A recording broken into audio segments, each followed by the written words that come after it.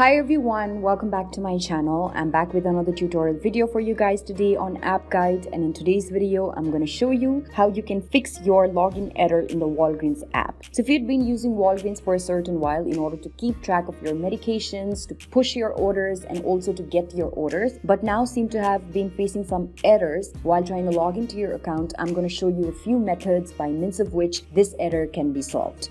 So the first way to always go about this is making sure that your app is updated on your device. When you tend to use the unupdated version of the app, what will happen is that you're more likely to face these kind of errors. So if you want to let go of these errors, make sure that you update the app. In order to update the app, head over to your app. As you open up the App Store, on the bottom right corner, you can see the search icon.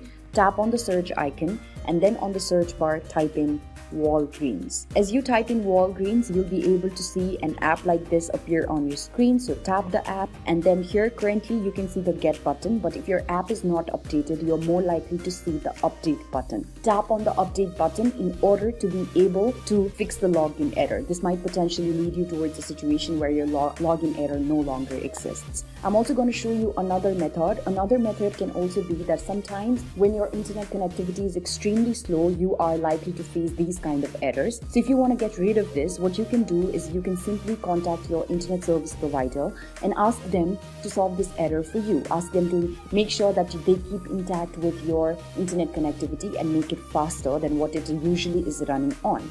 You can also try turning off the Wi-Fi for a certain while. Also make sure that you turn off the Wi-Fi router for a certain while and then turn all of these back again, and this might potentially lead you towards a situation where your login error is fixed.